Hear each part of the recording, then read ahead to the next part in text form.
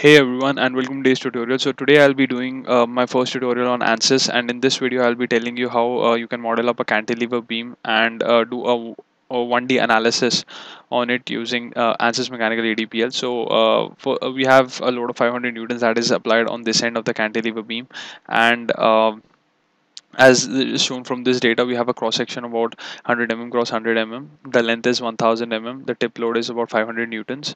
The Young's modulus is 2.1 into 10 raised to power 5, and the Poisson ratio is 0.3. The density is 7.83 into 10 ratio minus 6. As you can see from the units, this is a CGS system and not an SI unit system. And an important thing about ANSYS is the fact that whenever you are modeling something and you are using dimensions that are on a consistent basis, so whatever answers are being displayed, they are independent of the units.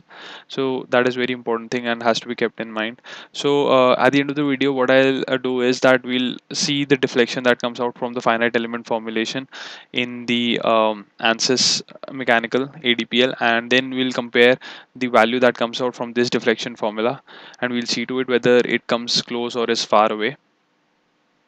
So let's start up with the video. First of all, we'll go to a new analysis.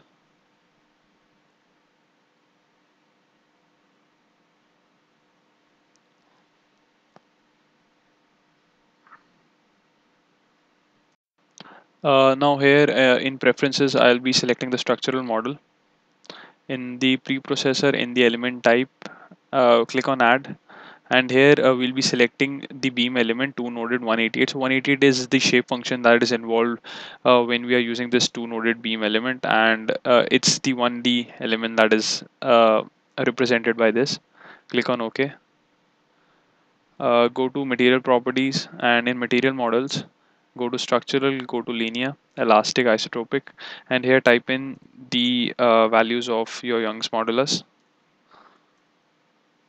Click OK, and in the density I'll be typing in the density in the same units which were corresponding to the Young's modulus as well as the Poisson's ratio. Yeah. So after doing this, we'll go to sections and click on beam, click on common sections, and here we'll be typing in the cross section of the beam.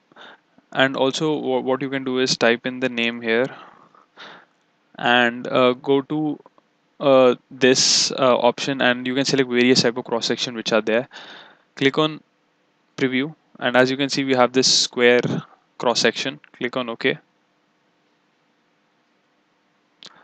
Now what I'm going to do is I'll go to modeling, click on create key points in active coordinate system, and mark 2 points which will be corresponding to the two ends of the beam.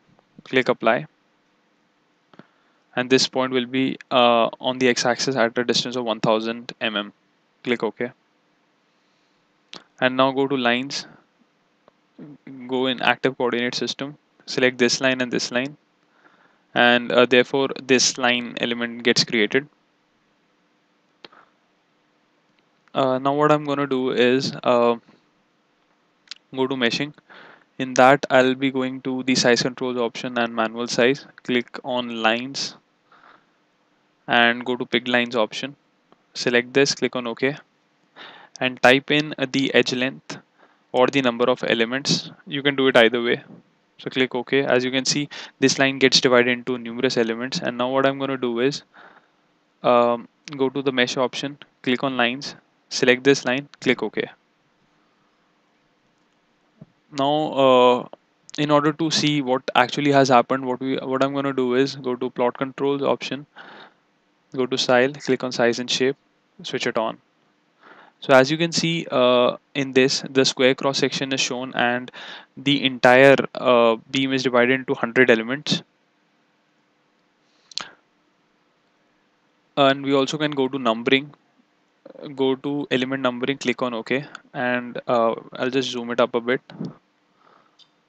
So as you can see, this is element number 50, this is element number 51. So this entire beam is divided into 100 elements, and therefore we are going to do analysis on this.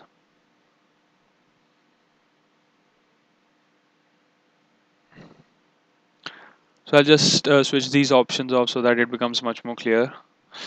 what I'm going to be doing next, go to style, click on size and shape, switch it off, and switch this off as well. Now we're going to go to loads option, click on define loads, apply structural displacement, and on nodes. Select this node, click on OK, and click on all degrees of freedom. So this node is restricted in all the 6 possible degrees of freedom, so it won't be able to move in any possible direction. Now we're going to go to force moment, click on node, select this option, and in the y direction type in minus 500 Newton.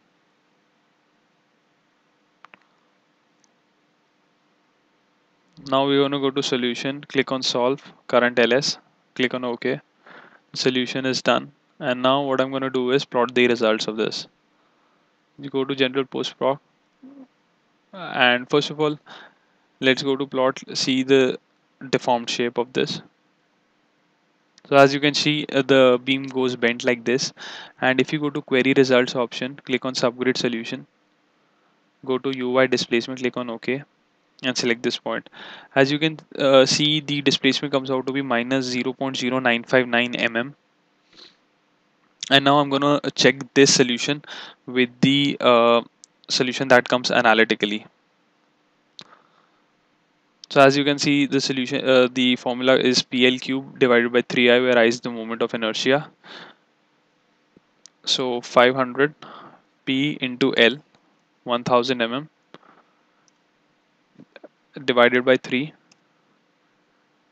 divided by the Young's modulus 2.1 into 10 raised to power 5.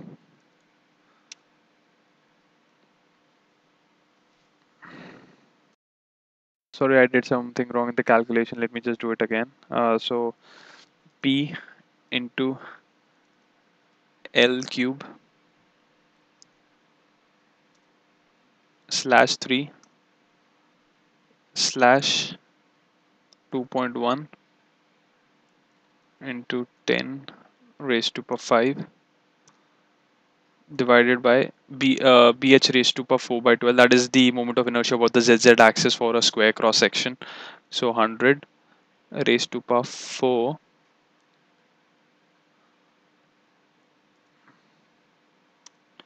into 12. So as you can see from this formulation, from the analytical formula, we get the displacement of the endpoint as 0.09523 mm. And if I go to subgrid solutions and select this, we get a solution which is very close to the actual answer. So I think the finite element formulation done here is absolutely correct, and therefore we can, instead of modeling this as a 3D element, I can possibly model this solution as a 1D element. And now I'll go to plot results, go to contour plot, click on element solution, and here you can select various things like x component of stress. Go to plot controls, click on style, size and shape, click on. So as you can see, the entire contour plot of the on the deformed beam comes, and if I go to the von Mises stress,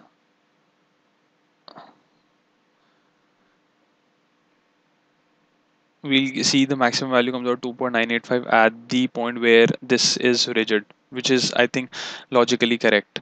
So that's it. Thanks for watching, and feel free to leave comments below, and if you have any other further questions or comments, please leave them. I'll be happy to answer them. Thanks.